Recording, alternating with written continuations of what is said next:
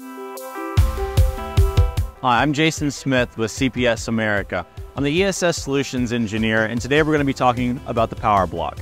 The PowerBlock has a modular design with 12 individual racks that work with their own individual PCS system. Therefore, there is no overlap and no worry of cell unbalancing between different rack systems. The BMS in each module and rack level and overall system level gives us a full view of the temperature and the voltage levels of each individual cell and the system as a whole.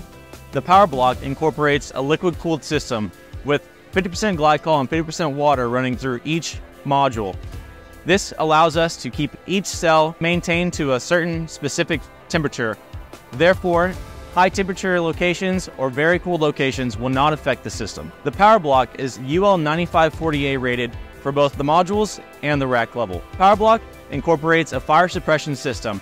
This includes not only a sprinkler system with hookups for firemen, but also an aerosol system utilizing FM200. This aerosol system allows us to pinpoint the exact module and rack that needs to be cooled down in case of a thermal runaway event. So the PowerBlock is 5 megawatt hours fit into a HC 20-foot container.